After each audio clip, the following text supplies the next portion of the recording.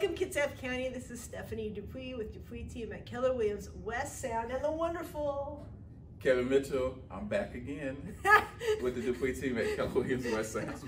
This week we're talking to mostly younger buyers or newer buyers, many of whom come to us. They say, look, I'm only qualifying for this low amount, whether it's around $250,000 or maybe even lower in the $200,000 or less range. How in the world do you get into a house? This episode's for you. So, what do we do? How do we handle this? I want to get a house. Here's what I hear. I often hear, I only qualify for $175,000. Right. No way am I buying a condo. What? Oh. I'm not buying a condo. I don't want to pay all those fees. I don't want to live in a condo. Is it silly of me to say I don't want to buy a condo, but I live in an apartment?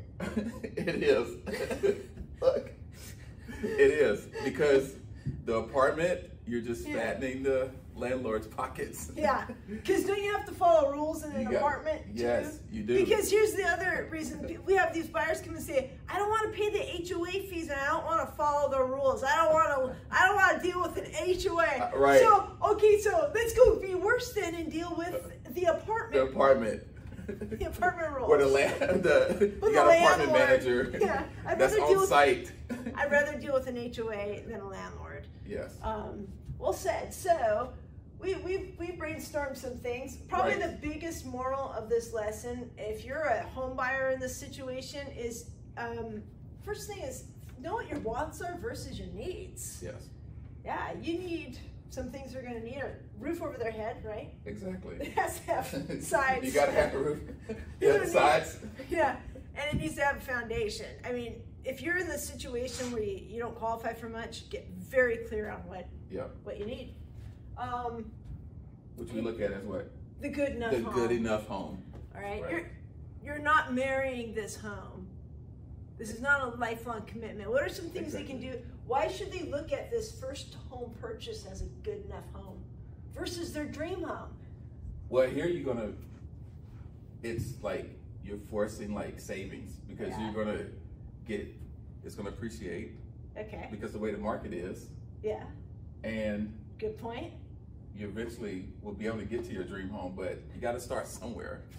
So are you telling me that if I buy a good enough home that maybe isn't my perfect home, that might be smarter than to continue to rent an apartment with a landlord? Yes.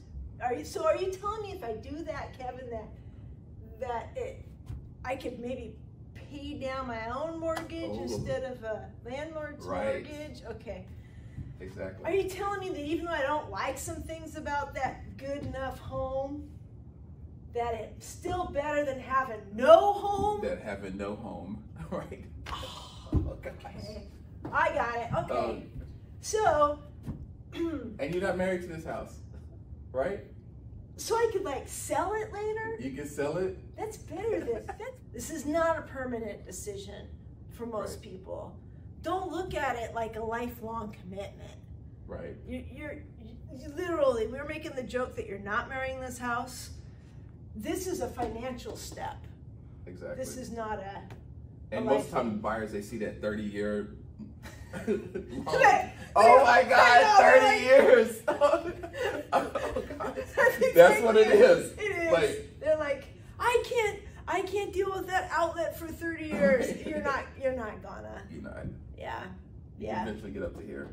You will. Your dream home, the wants. Yeah, it's a sequence of steps.